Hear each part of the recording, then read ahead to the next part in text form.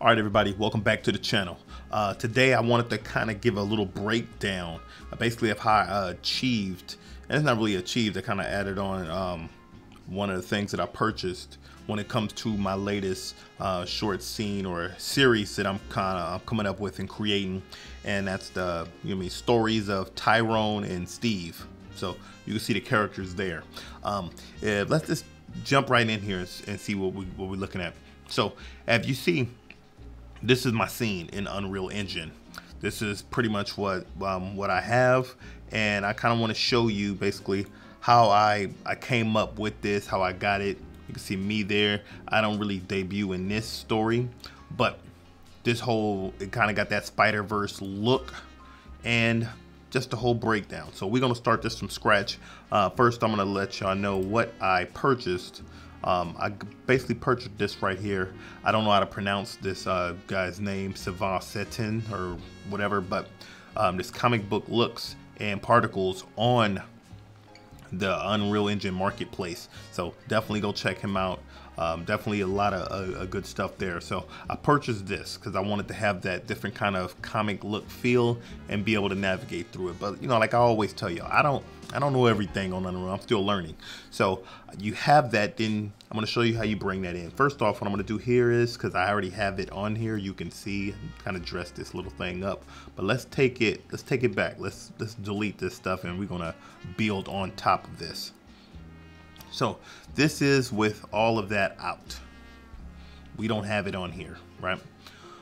This is how it would look if I get focused, because right now I know I'm out of focus, but that's not the concern of this video. I just really want to say this is where we start, our starting point. We put all our characters in there. We know how we do that. We go through the animations, and I did this with mocaps, you know what I mean, all of that goodness. We just trying to jump through it. Like I said, I ain't trying to make this thing too damn long. So we got what you're going to do first, you're going to have to go through your post process. So you go to post process, you're going to see that, you're going to click on it. We have that here. In here, we're going to click on render. We're going to type up render. So in here, we have our post process materials. We got, and then we'll see that under here in rendering feature. Well, I can't even speak right now. Under rendering features, we have our post process materials. Under array, we're going to go add. Is going to bring this drop down, and just let y'all know I am using, this is Unreal Engine 5.2, and if it's a little different from any other ones, it might be, but this is what I'm using, 5.2. So I'm going to go to choose asset reference.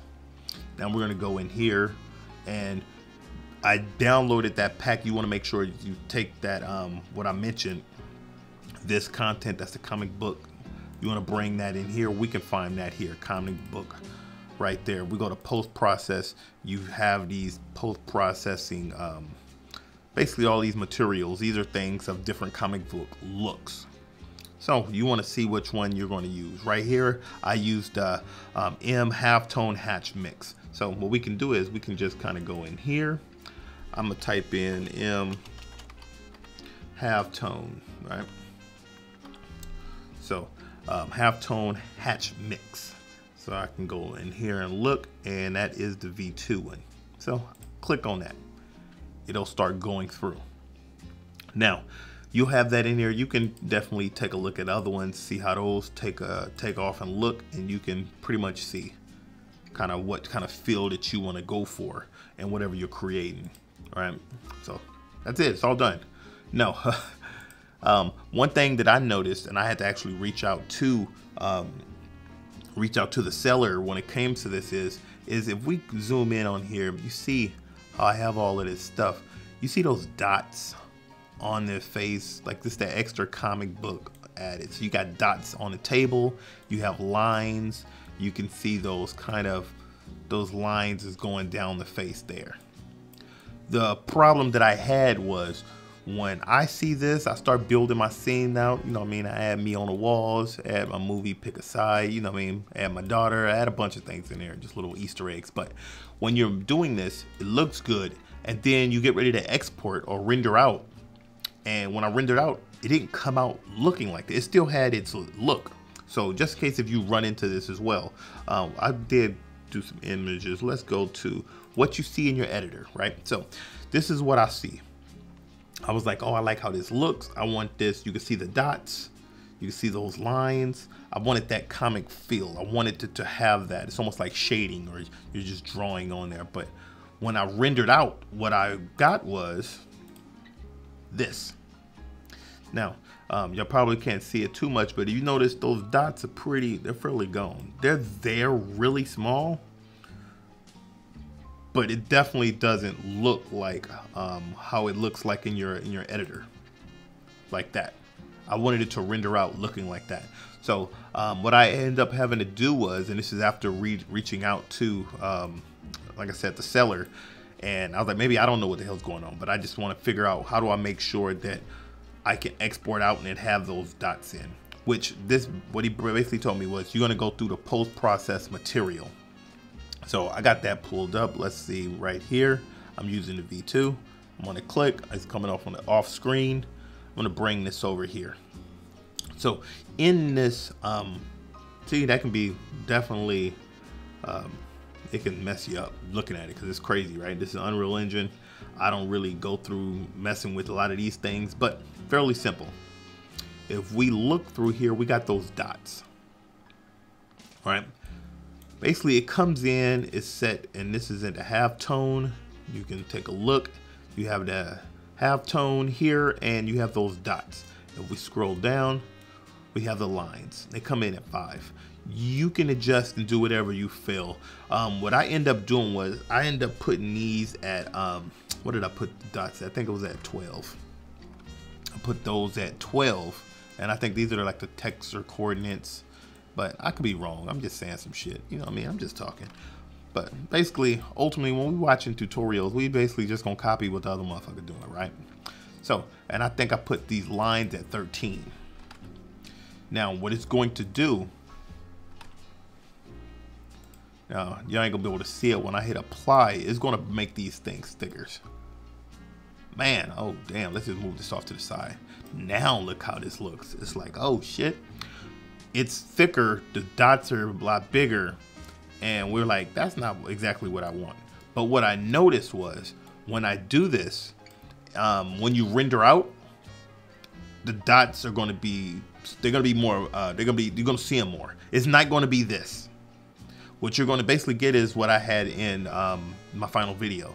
So it's almost like you're going to overly do them here in your editor. And then when you export, it's going to definitely soften it up. It's going to shrink them a little bit. But what you get is a final result is basically what you had in my video, where you can be able to see a little bit of those dots more. You can see the lines. And I guess, you know what I mean, this is just the way I did it. Like I said, I'm not any kind of perfectionist. I ain't gonna say perfectionist, but I'm not any expert on this. But I do know it worked for me. And if y'all run into one of those kind of hiccups with this, that this can be a way to kind of navigate through it. And I know it might be some other Unreal Engine experts out there that might say, hey, you know what, for you to see it this way, you can do this. If that's what y'all know, you can leave that in the comments as well. This is what I'm doing as I'm going, I'm learning, and as I'm learning, I'm actually basically executing and showing y'all as well. So some of these things that I learned today, I might learn the actual better way to do it later. And when we get to that point, I'll revisit it. But as I'm learning, this is the steps that I'm doing to create what I'm creating. So other than that, like I said, I just wanted to show y'all a little bit of how I came up with this look. And then you basically make sure that you get your lighting in there and you go through and you dress up the scene. And I pretty much did that as well. So that's all I have for you today for this. I just wanted to show y'all, so if y'all did want to know how I actually came up with that comic book look, or that Across the Spider-Verse look per se, I basically use the reds and blues to kind of bounce off of each other and get things going. But like I said, check out that that Unreal Engine Marketplace if you wanted to be able to look into something like this. I forgot how much it costs. I think it's something like 30 bucks, like $29.99, 30 bucks or 40 bucks. It's one of those things, but definitely worth it because you can so many tools in there that he gives you where you can go through and kind of adjust and make things happen. He also gives you pretty much a tutorial on how to set it up. It's kind of what I did. It don't go into the detail of the adjusting in the post-process material, but you know what I mean, I gave you that. So, you know You know what I mean? Which I got from him. So ain't take anything away from him on what he gave me. So for the most part, that's what I want to do. I want to kind of wrap this up, keep it short and simple. Well, it ain't really short and simple, but it is an overview. So that's my process of how I came up with this. Hopefully y'all like it. Get out there, go create, keep making things happen, and I'll talk to y'all later.